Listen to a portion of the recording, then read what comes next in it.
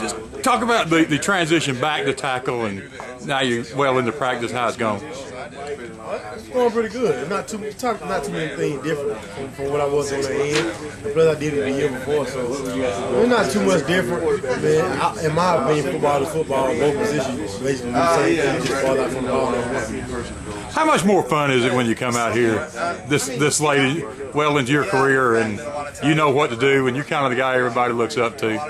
How much fun is that? It's fun, especially when the young guys, like incoming freshmen, look up to you. Not as fun when you may mess up on something you get cursed out in front of them. So that ain't never fun. Other than that, I mean, it's fun to be the guy that you got being looked up to. It's fun to be the guy that you can really lead instead of messing up and thinking that you messed up when you really did good, or trying not to mess up. So I mean, it's better to lead and know what you're doing and have somebody to follow you and you talk to them and do better than what you did.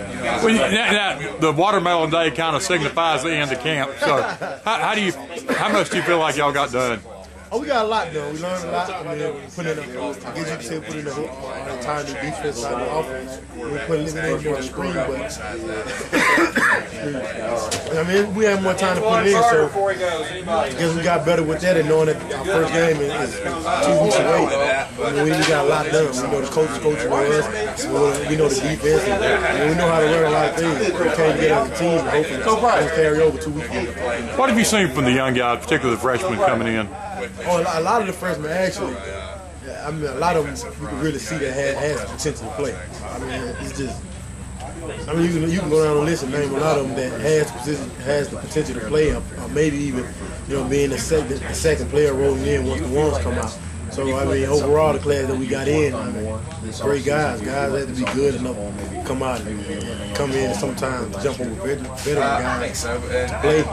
Even off the field, great guy. You don't never hear nothing bad about none of the young guys. I mean, none of them disrespectful. None of them are like the kind that come in and think they gotta be a tough guy. Things like that. So, I mean, all around, it's just a great group of guys we got came in. Do you feel like this team is on schedule to be what most of you guys think it's going to be?